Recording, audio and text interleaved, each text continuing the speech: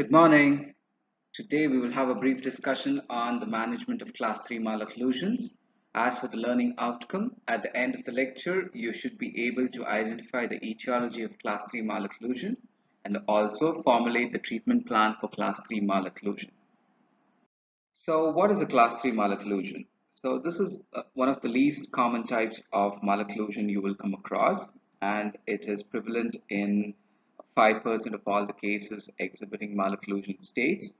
So according to the angle, class 3 molar relationship refers to a condition where the mesiobuccal cusp of the upper first molar occludes between the mandibular first and second molars. Also, you have to remember that the above classification is a typical class 3 relationship. However, the lower molar can be in varying relationships with the upper molar.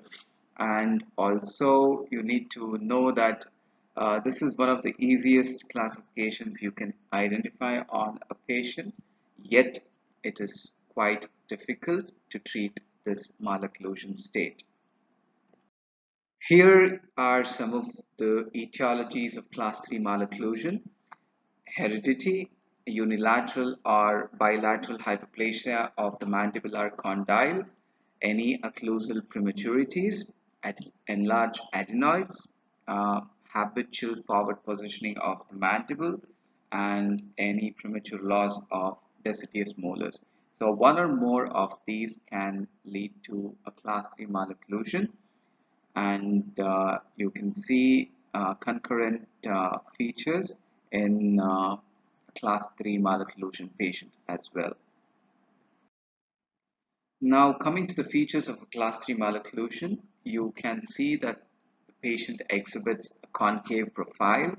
There will be a prominent chin which is easily noticeable.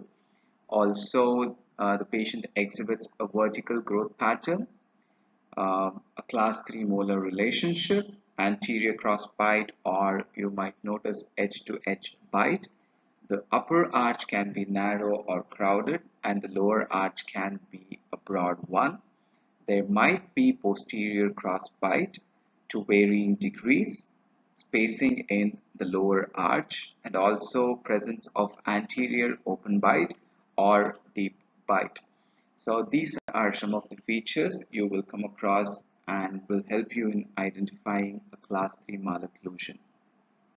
Also, you might see another kind of a class 3 which is known as pseudo class 3 or a habitual class 3, and this is a type of malocclusion wherein there is a presence of occlusal prematurity which results in the patient holding the mandible forward, which over a period of time becomes a habitual position, leading to an appearance of class 3 malocclusion. Also, these patients might exhibit a forward path of closure. So when you're examining the patient, you have to be cautious and look for this particular issue or problem and try to understand if the patient has a true class 3 or it is a pseudo or a habitual class 3. These images show the skeletal features contributing to the development of a class 3 malocclusion. So if a patient exhibits retinognathic maxilla, so you can see that the patient might have a class 3. The presence of a prognathic mandible is also a predisposing factor for a class 3 malocclusion, and both a retrognathic maxilla and a prognathic mandible, that is a combination of these two, can also lead to a class 3 molar relationship. So when it comes to the treatment, how will you go about treating these patients? So recognizing this kind of a malocclusion state at an early age will aid in intercepting the abnormal skeletal pattern and also reduce the severity of the developing malocclusion. If you have already missed that, then the patient needs other forms of treatment because you might notice that these malocclusions are characterized by anterior cross bites, which is a resultant effect of retarded maxillary growth, wherein the maxilla is locked within the mandible, and also the occlusive forces on the mandibular incisors exerted by the maxillary incisors in crossbite uh, encourages the continued forward growth of mandible. So you have to keep all these things in mind before you initiate any kind of a treatment. So if you do notice a class 3 pattern developing in a young individual, it is better to intercept and treat the patient at a younger age. So correcting a class 3 is quite challenging. So it depends on the growth level, or if the patient is growing or non-growing, and the treatment mechanics depends on that. So if it's a dental class 3, you can use fixed orthodontic appliances to treat the malocclusion as needed. If it's of skeletal origin, you'll have to use various techniques to treat class 3 malocclusion, and it becomes quite a challenge. You might use a simple face mask, and you might need to sometimes intercept or modulate the growth, or else if it's an ongoing patient, you have to camouflage by extraction of certain teeth, or else the best approach would be to surgically manage these patients by either maxillary advancement surgery or mandibular setback surgery. Or certain times the severity of skeletal mal relationship is too huge, you might as well as subject the patient for uh, a combination surgery, which is maxillary advancement and mandibular setback. So growth modification, that is interception during growth, can be undertaken to treat any underlying skeletal malrelationship.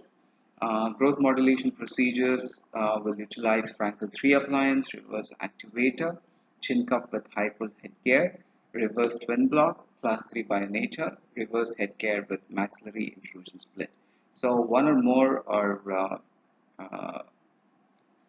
there are several options available for treating class 3, but the rule remains the same: to intercept as early as possible so that you can reduce the treatment duration and also inhibit the growth of the mandible, thereby correcting the malal relationship at an earlier age. However, if you have missed the opportunity of treating a patient during their growing years, you can utilize extractions and treat these patients by camouflage.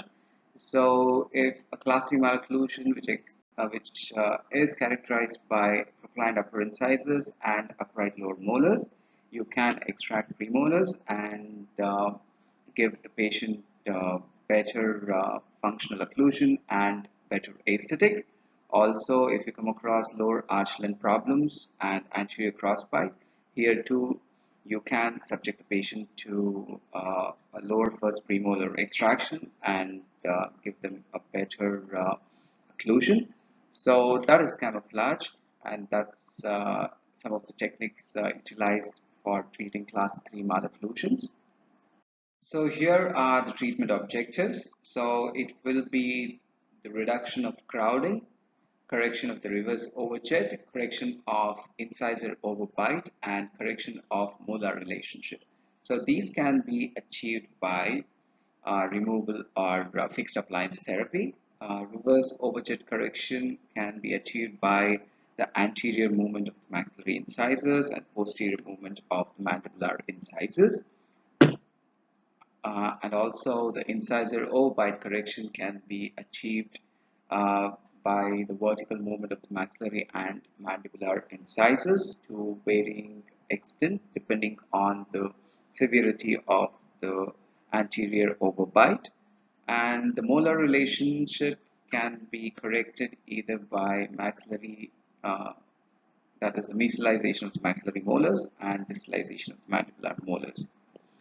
Continuing with the treatment options available for a class 3, if you see a patient has a pseudo class 3 malocclusion, Then you will eliminate the occlusal prematurities or any other contributing local factors, thereby establishing a normal intermaxillary relationship.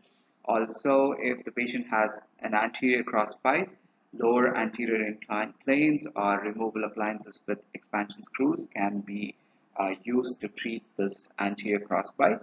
The presence of a posterior crossbite will require rapid maxillary expansion, and in worse scenarios wherein there is a skeletal class 3, you will have to subject the patient to either a maxillary advancement or mandibular setback, which can be bilateral sagittal split osteotomy, or in certain individuals, you might need to do a combination of both. So with that, we've come to the last slide of today's presentation. Today's presentation has been quite a brief one, as we've only discussed on the management of class 3 malocclusion. So, however, we have covered the etiology of class 3 malocclusion, the clinical features of class 3 malocclusion, and also a bit on pseudo class 3 malocclusion. How do you treat these malocclusion states? If they are of dental origin, if they are of skeletal origin.